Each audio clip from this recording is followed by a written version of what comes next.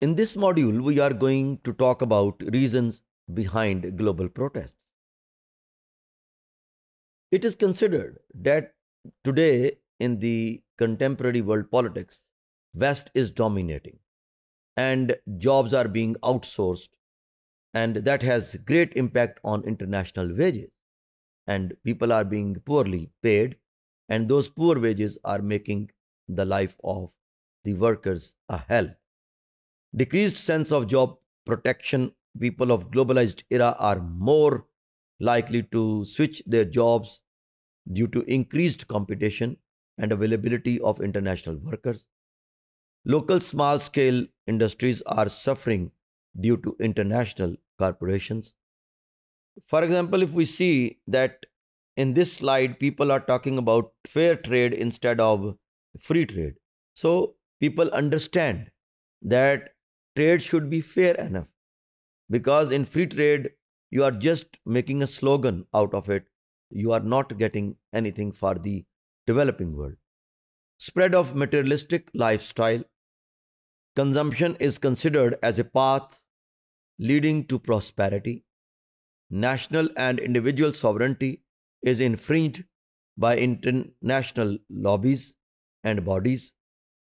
Probability of civil wars is increasing due to competition for scarce resources. Polluting corporations of the developed countries take advantage of the weak regulatory rules in the developing countries. We all know that different food chains are working in different developing countries. Like in Pakistan, there is Pizza Hut, KFC, popularly known as Kentucky Fried Chicken, McDonald's, or Hardee's, or other food chains. And there are other brands which are working in Pakistan, but they know that how they can get licenses through commissions and kickbacks, and they ignore those values which are really necessary for sustaining a healthy environment, and they are causing environmental degradation, especially in the third world. Look at this slide. People need a political change, not a climate change. That is very much important to understand. That people believe that, well, multinational corporations can work in those states, but they are not supposed to work at the stake of degrading environment. Again, this slide is showing what I stand for, what I stand on.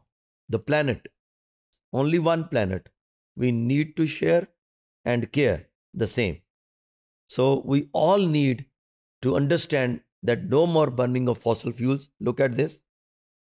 So we are responsible for keeping our environment clean. The greatest disadvantage of the integrated economy is that economic disruptions in one nation affects all other nations. Influence of corporations has increased more than that of civil societies and citizens, because different diaspora are working in different countries.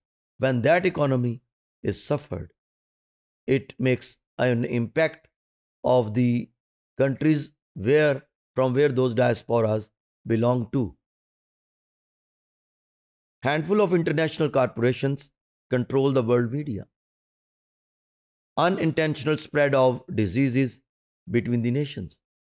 Elite class and giant corporations are the only winners in globalization, because they are grabbing more economic resources, because they are going in the far flung areas of the world for trade and earning money. Developing nations have to learn that how to reap maximum benefits from globalization. Developed countries should spread the positive effects of globalization. Developing strategies to deal with problems of globalization.